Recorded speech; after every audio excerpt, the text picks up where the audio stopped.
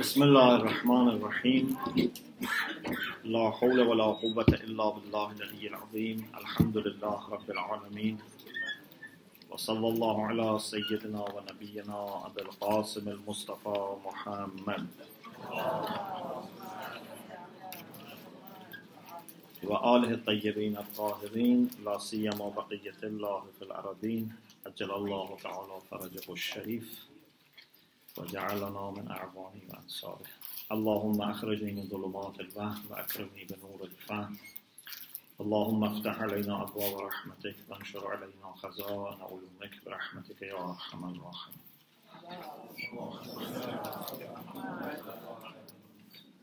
Seeking Allah subhanahu wa ta'ala's guidance and assistance, we start a new series on what we call al-qawaid al-fiqhiyya, jurisprudential rules of maxims. And inshallah, I hope this would help us better understand fiqh and better appreciate what our maraja offer and better inshallah apply the rules. You know, sometimes we just have one particular mas'ala, one particular issue in fiqh. For example, whether something is tahir or najis, whether something is obligatory or not, whether something is haram or not. So there are many issues that we have that fiqh has to address. There is no voluntary action unless fiqh has something about it.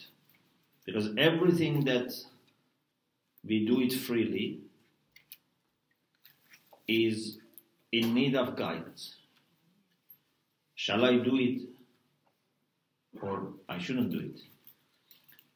Everything can be either wajib or mustahab or mubah or makruh or haram. Yeah, we have 5 types of rulings. We call them al-ahkam al-khamsa. So there is no action unless it is one of these 5. So we have to know. So fiqh covers all our actions. In addition to the actions, there are situations that also have rulings. For example,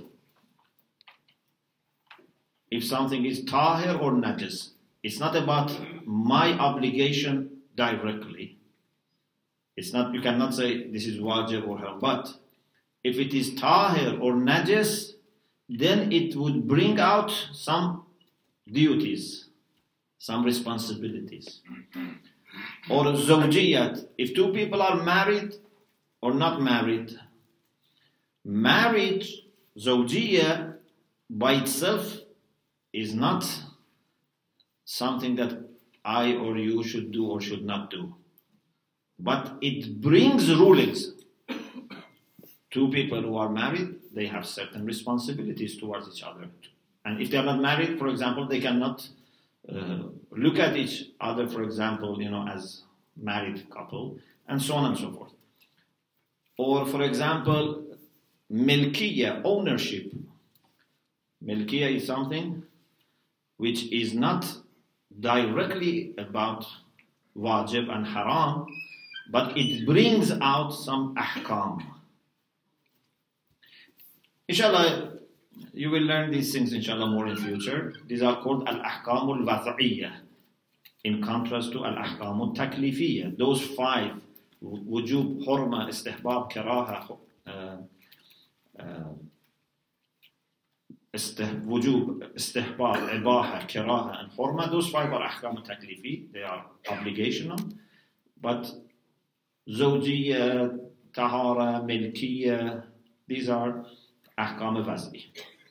So, there is nothing about our life unless fiqh has some guidance about it.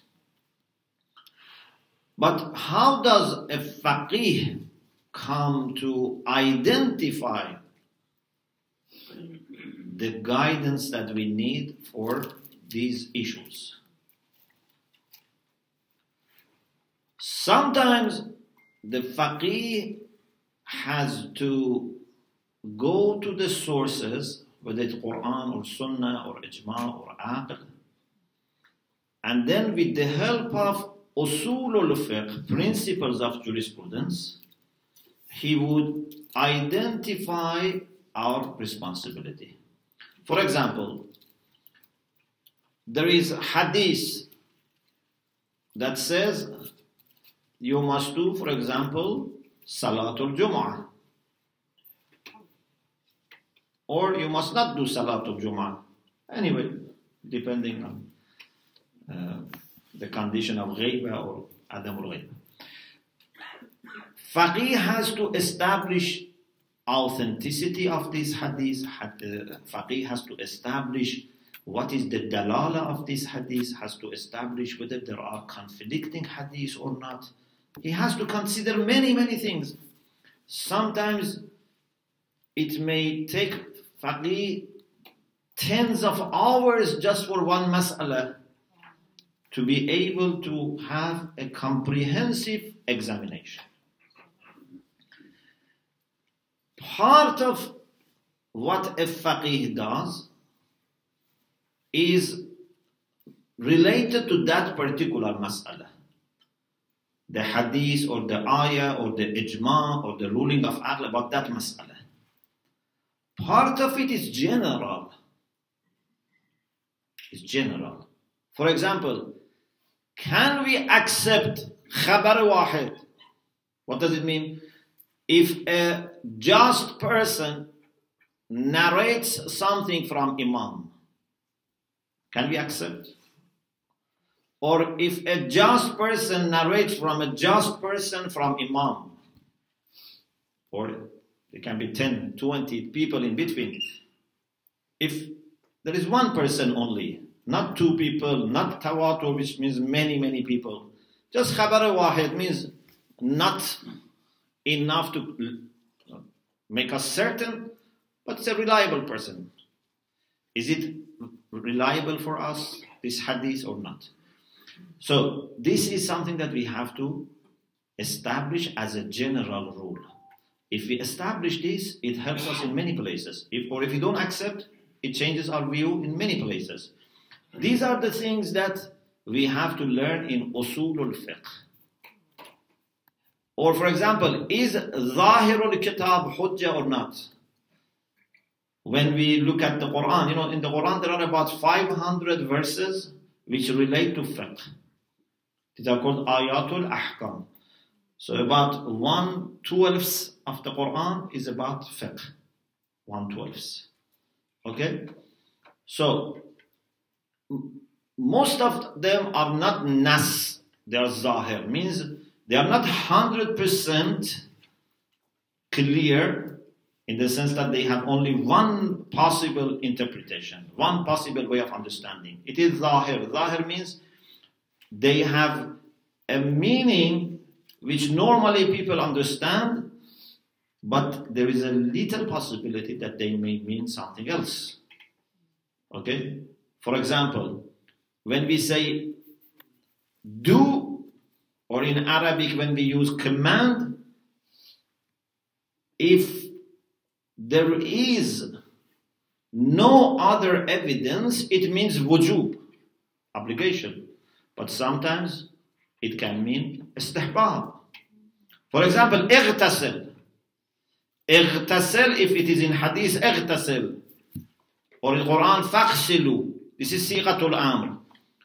Is sigatul amr always meaning wujub? No. But it is zahirun fil wujub, means that its most common usage is for obligation. But sometimes it can be for istihbab. Sometimes even can be for ibaha. There are sometimes, that, for example, Allah subhanahu wa ta'ala says to people that in the month of Ramadan, if there is a married couple, initially there was a time that they couldn't have marital relation even during the night. Then this was abrogated. Allah says, Al-ana bashiruhunna. Does it mean that it becomes wajib now? It was haram, now it has become wajib to have marital relation in the month of Ramadan? No. This is just to abrogate hurma. Sometimes amr, aqib al-hadr means just permission. Like for example, doctor tells you not to eat this food because you are ill. Next time he says eat. It doesn't mean that you must eat. It means that that ban is over. In any case, there are things that can have one apparent meaning, but they can be also sometimes used for other meanings. Is this zahir hujjah or not? So this is what we establish in usul al-fiqh. So, faqih sometimes has general rules that he needs to use them so that then it comes to the specific reasons, evidence for that particular issue. So faqih operates on two levels. One is to establish those general guidelines, and second is to now apply them to this particular case. Okay?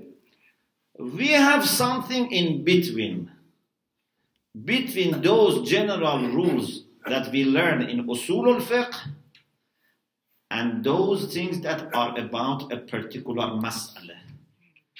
And these are called al-qawa'id al-fiqhiyya. These are jurisprudential rules or maxims that they are general but not as general as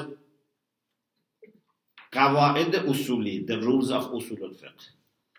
You can use them for different masail. You can use them in different even sections of fiqh. And a very important difference is that this qawa'id al-fiqhiyya can also be used by muqallid. Qawa'id usuli can only be used by mujtahid. But qawa'id al-fiqhiyya can be used also by muqallid. Inshallah we will say. For example, the first rule that we are going to study is qa'idatul tahara. Qa'idatul tahara can be used by mujtahid, can be used by muqallid. Or qa'idatul faragh, qa'idatul tajawuz, qa'idatul asalat al-sihha, qa'idatul suq al-muslimin. So these are the things that muqallidin also can use when they are in doubt about their duty. So what we thought was, alhamdulillah, you are familiar with ahkam. Now, if we can have a course on qawa'id al-fiqhiyya, so that it would strengthen your understanding of fiqh.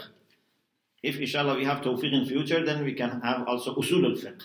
But I thought maybe now this is more, understandable and more, beneficial for the time being. Let's start with qa'idatul tahara, and I am sure you are already somehow familiar with this. We are, inshallah, going to have at least one qa'idah in every session.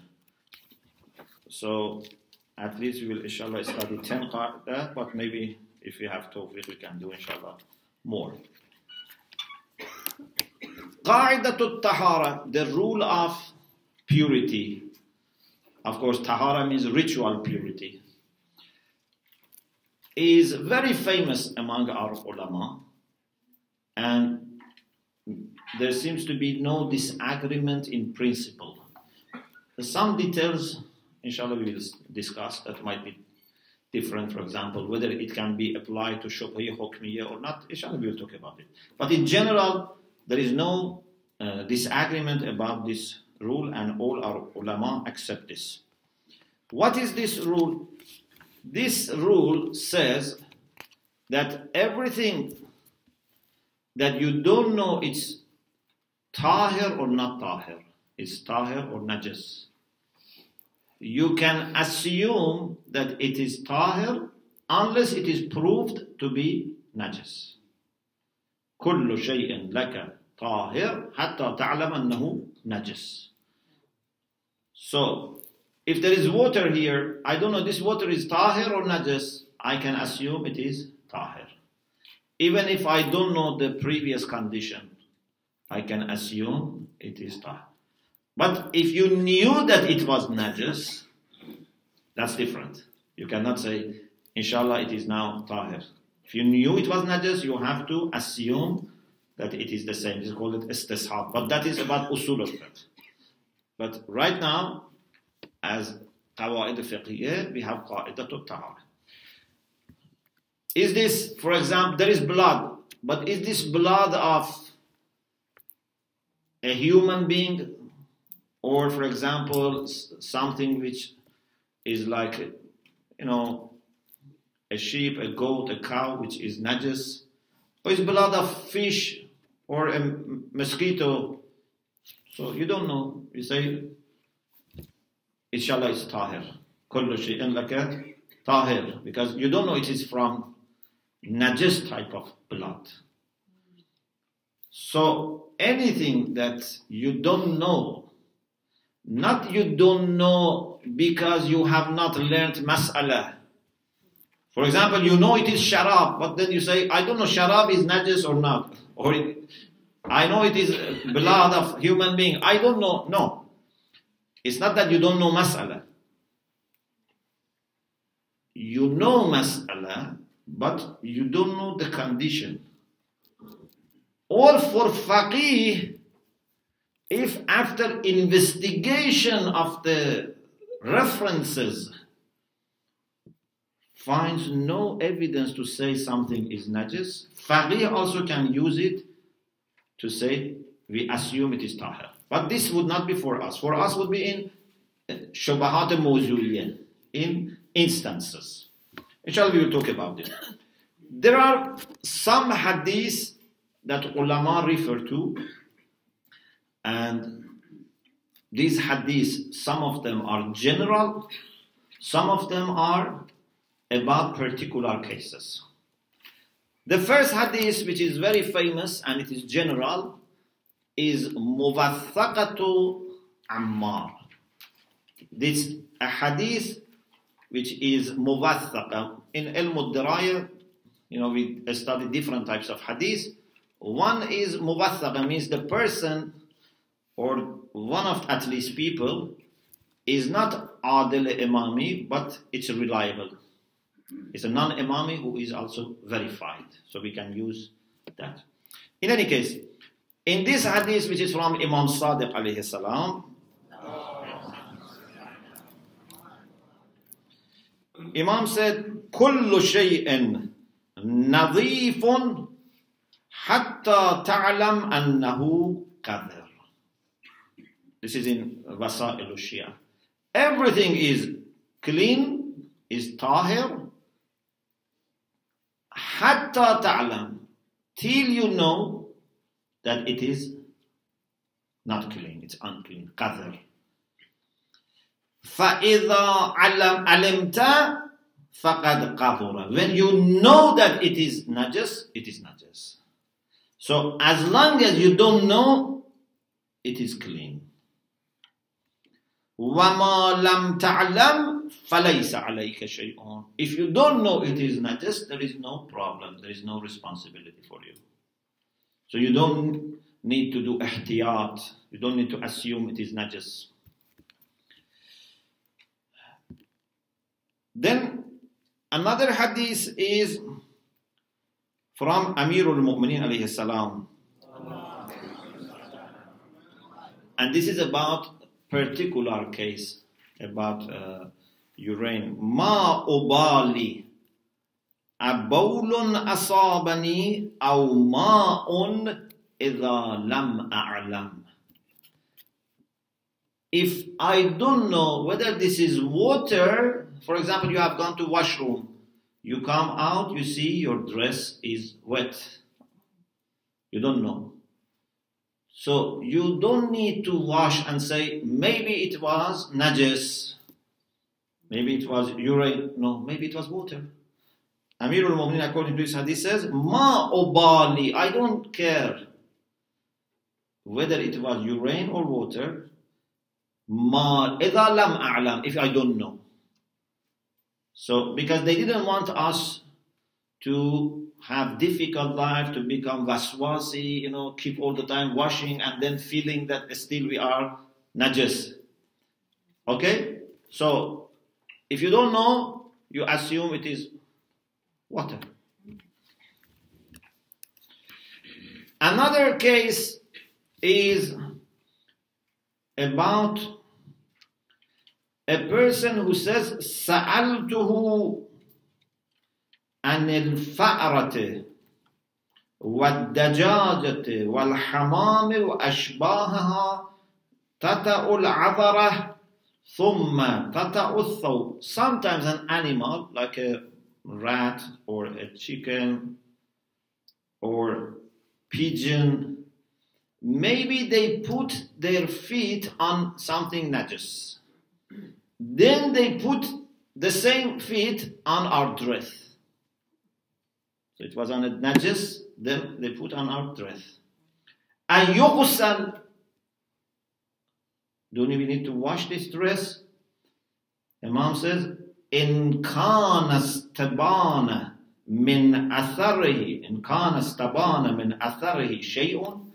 If after this animal puts the feet, you see something on the dress, faghsilu, you have to wash it. Because now you cannot say, I don't know.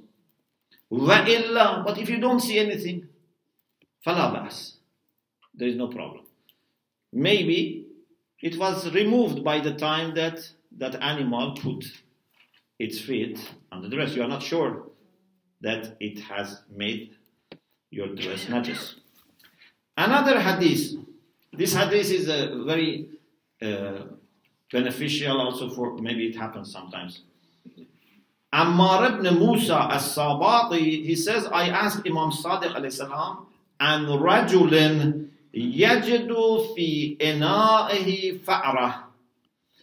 A person, in the past, they didn't have pipelines, for water. So they had sometimes a container which was maybe a big, pot or something.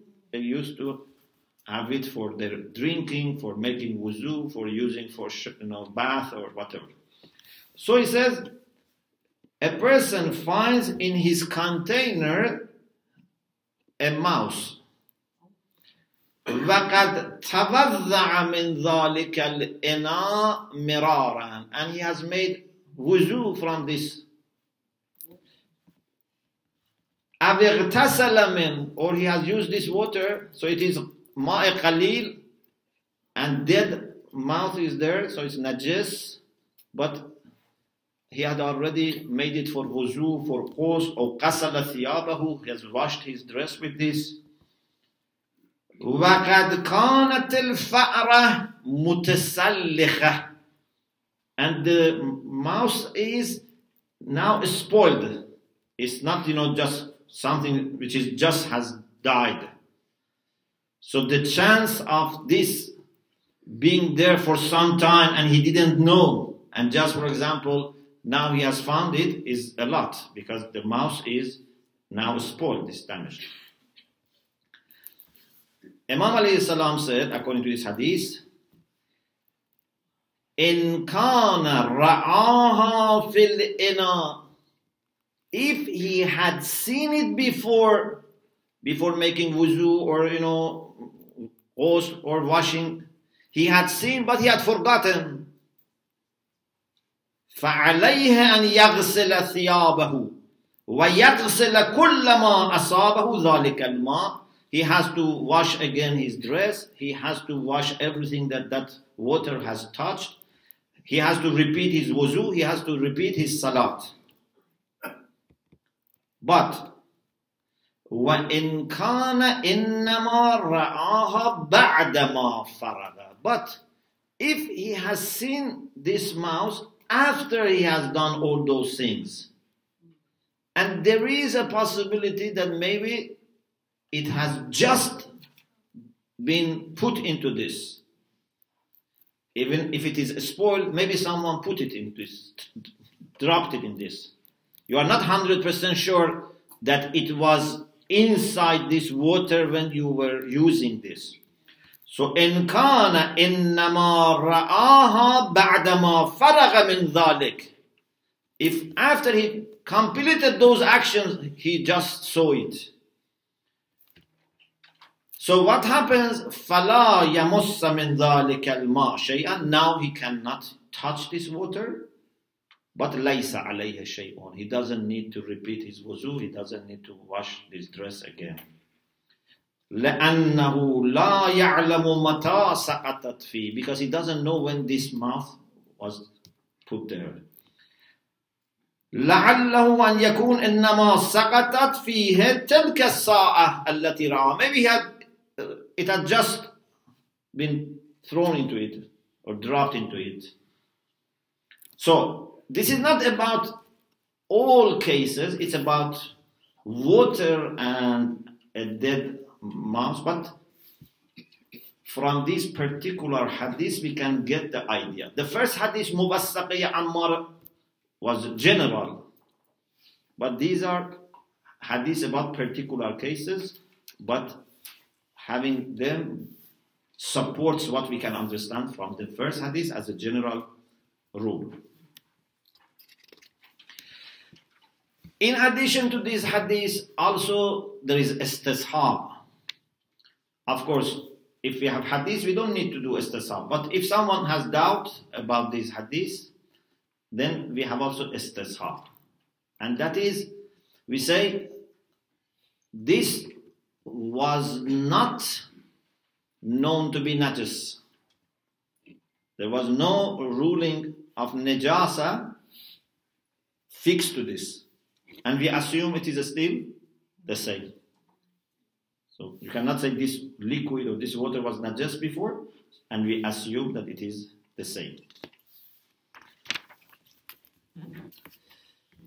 So, based on these hadith and istishab, our fuqaha throughout the centuries have accepted this as a general rule, that whenever you don't know something is najis, you can assume it is tahir. There are three types of cases. Some of them are very easy, some of them, or maybe one of them, it needs more discussion. Sometimes you don't know whether it is najis or not because you don't know if najasa has reached it or not. Okay? It's tahir, but you say, maybe when I went to the washroom it became najis. Maybe when I went to the, I don't know, butchery, maybe it became najis. So, you don't know whether najis has touched it or not. This is very straightforward, that you don't need to assume it is najis. Sometimes it's more complicated. You see that there is blood, for example, but you don't know what type of blood is this. In the first scenario, you don't know even if there is anything attached to it. Here, you know there is something, but you don't know it is najis type. There is a liquid, but we don't know it's najis. There is maybe blood of human being, maybe blood of fish, maybe blood of mosquito. It's not blood of something which has,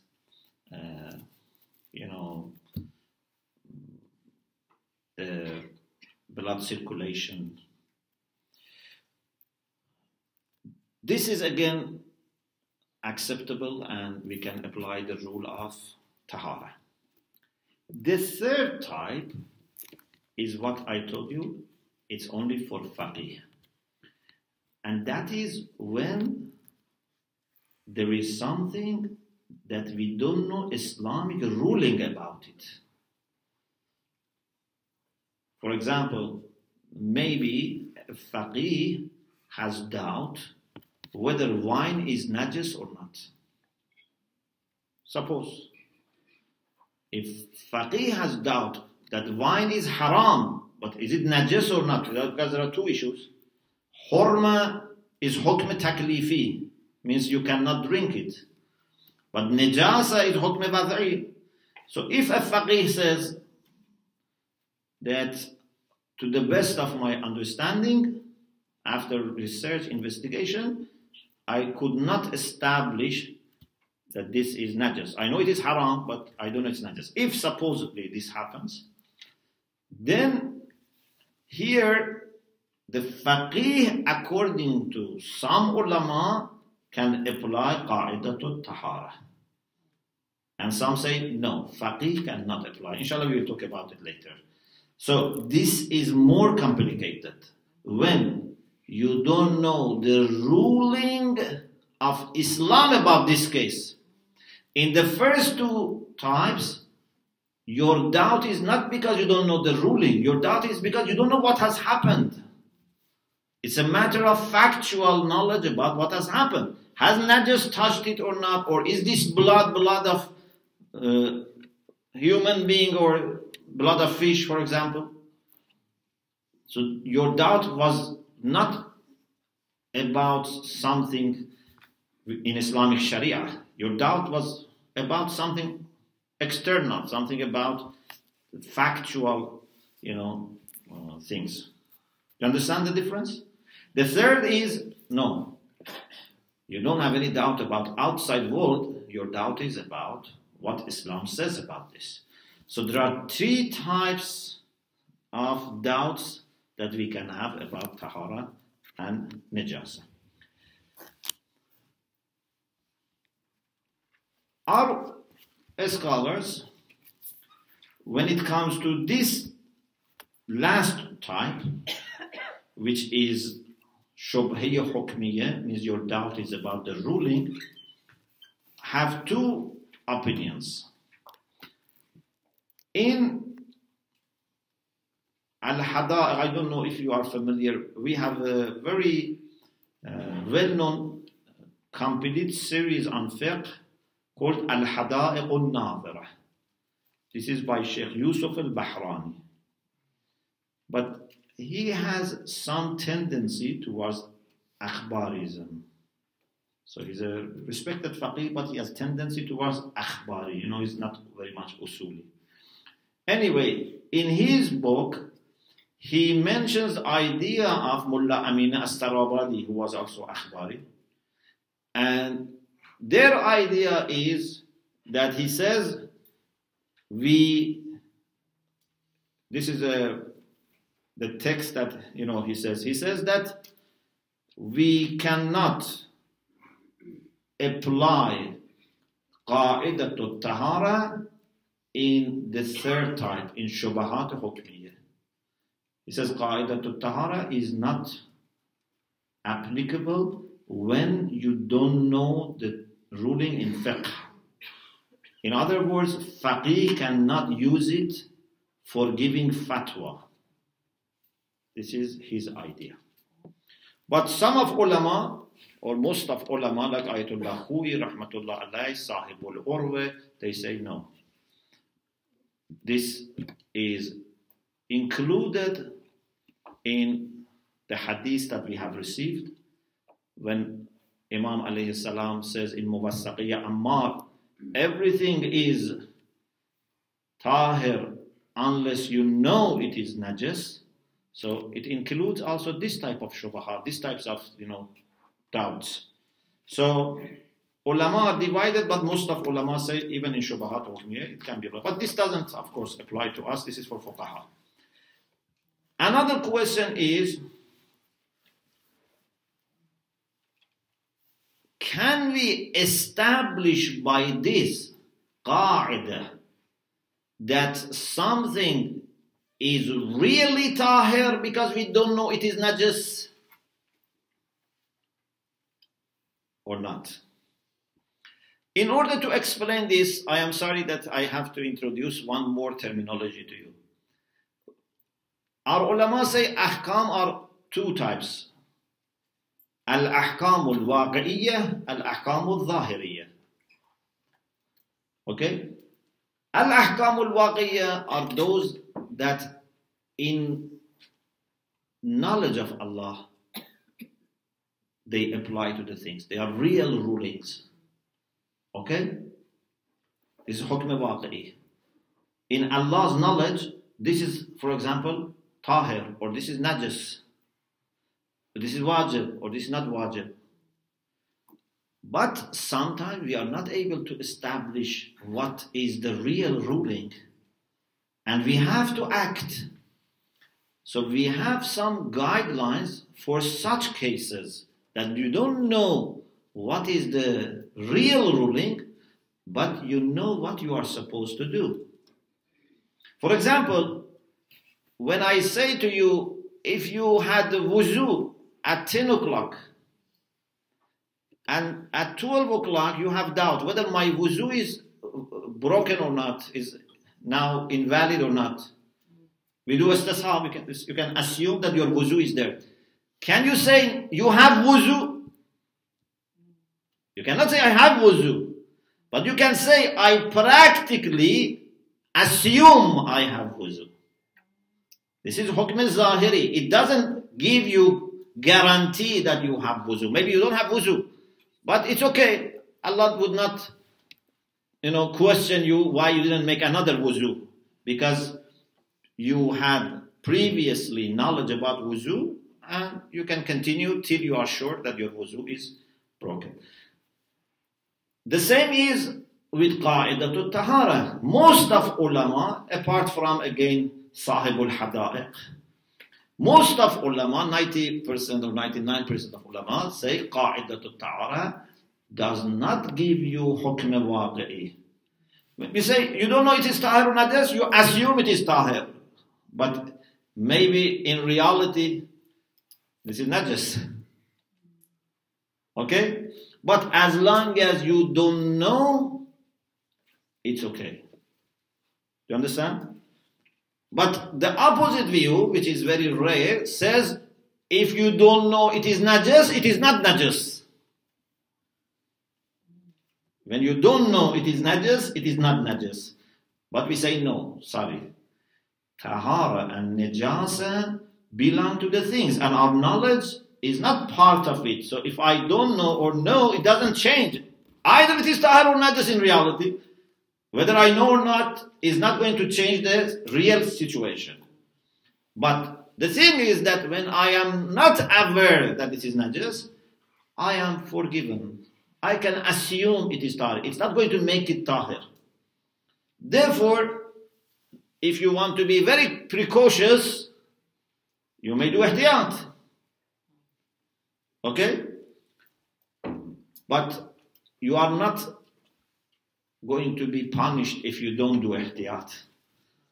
And if this ihtiyat is going to repeat and make your life difficult, even you have no right to do ihtiyat, because ihtiyat is good as long as it does not become a kind of habit that you feel that you must wash, you must wash, you must wash. It makes your life, miserable.